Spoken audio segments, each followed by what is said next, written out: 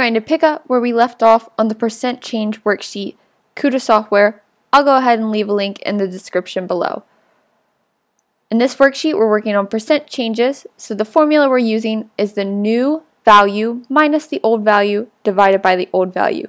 If that gives us a positive number, we know that that was a percent increase. If that formula gives us a negative number, we know that it was a percent decrease.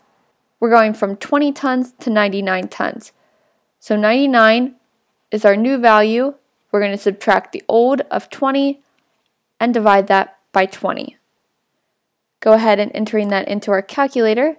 We have 99 minus 20, which will give us 79, and divide that by 20 to get 3.95. Converting that to a percent, we're moving the decimal place over twice, which is just multiplying by 100. That is going to give us 395%, and we know that it was an increase. So 395% increase. Number 10, from 16 tons to 72 tons. We can see that this is an increase automatically because we're starting at a lower number and reaching a higher number. Our new number is 72, our old value is 16, and we're going to divide that by our old value of 16. Entering this in on a calculator, we're going to get 72 minus 16, divide that by 16, and that's going to be 3.5. I'm going to go ahead and put in a placeholder 0, since I know when I convert this to a percent, I'm moving the decimal place over twice. This is 350%, and it was an increase. Number 11, our old value is 117, and we're decreasing to that 91. We have our 91, which is our new value, minus 117, all divided by 117. So 91 minus 117 divided by 117 is going to give us a negative 0.2 repeating. So that's going to be negative 0.2 repeating. Moving the decimal place over twice, that percentage is going to be a negative 22%. Since this is negative, it's going to be a decrease. So we have a 22% decrease. And since we're specifying an increase or a decrease, when we write that it's a decrease, we can drop the negative because you know that a decrease means we're going down. Number 12, our old value is 188 and we're going to the new value of 42.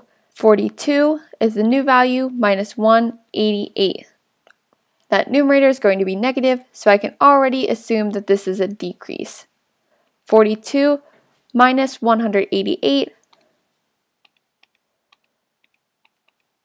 gives us negative 146, and we're dividing that by the old value of 188. This is a negative 0.776.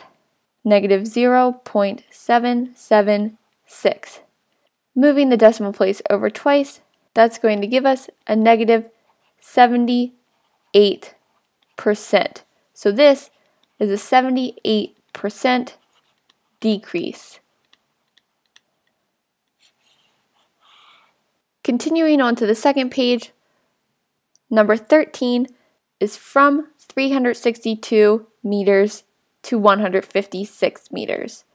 Our new value is 156 minus our old value of 362, all of that divided by 362. 156 minus 362, divide that by 362, is going to be a negative 0.569. Negative 0.569. Converting that to a percent by multiplying by 100, that's going to be negative 57%. Therefore, it's a 57% decrease. 14.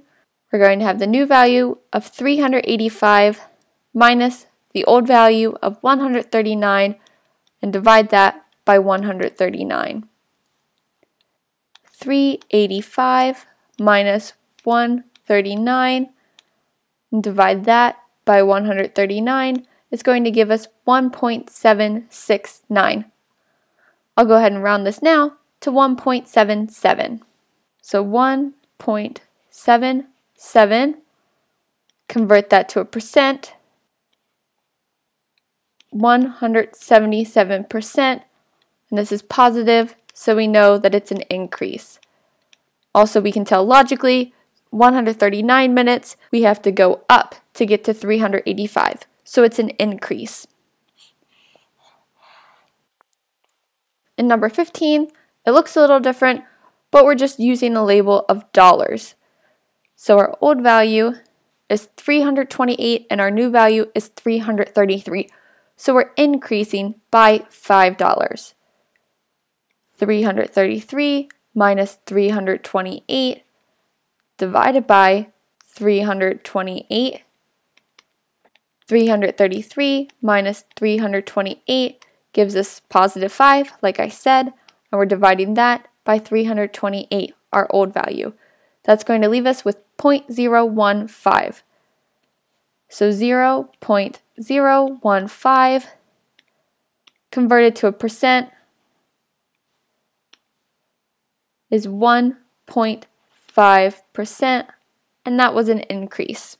So rounding that, we'll get a 2% increase.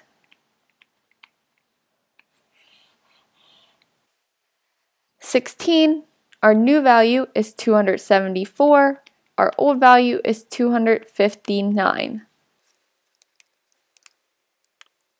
274 minus 259 gives us 15. Divide that by 259. We get a positive 0.057. 0.057. Convert that to a percent by multiplying that by 100.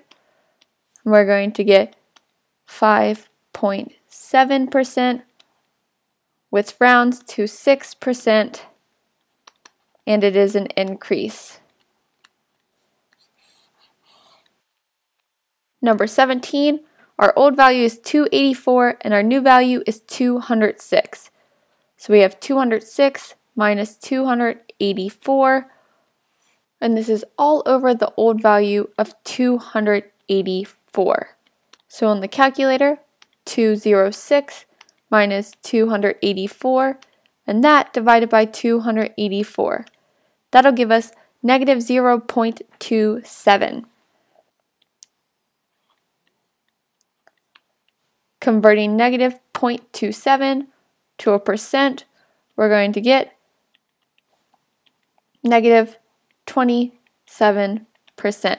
So that is a 27% decrease.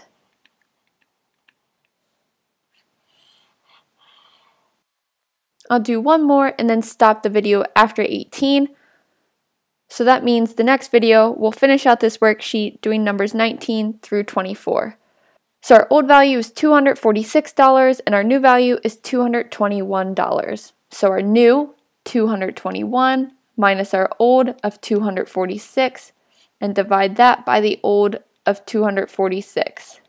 Using our calculator, we'll do 221 minus 246, and we're going to divide that negative 25 by 246. That's going to give us a negative 0.101, negative 0.101. Convert that to a percent, we're going to get negative 10%. So we know that for number 18, we had a 10% decrease. If you need any more instruction on converting decimals to percent or doing percent change, go ahead and check out my tutorial videos, and I'll leave a link in the description to access those. For now, go ahead and like this video, and don't forget to subscribe to my channel.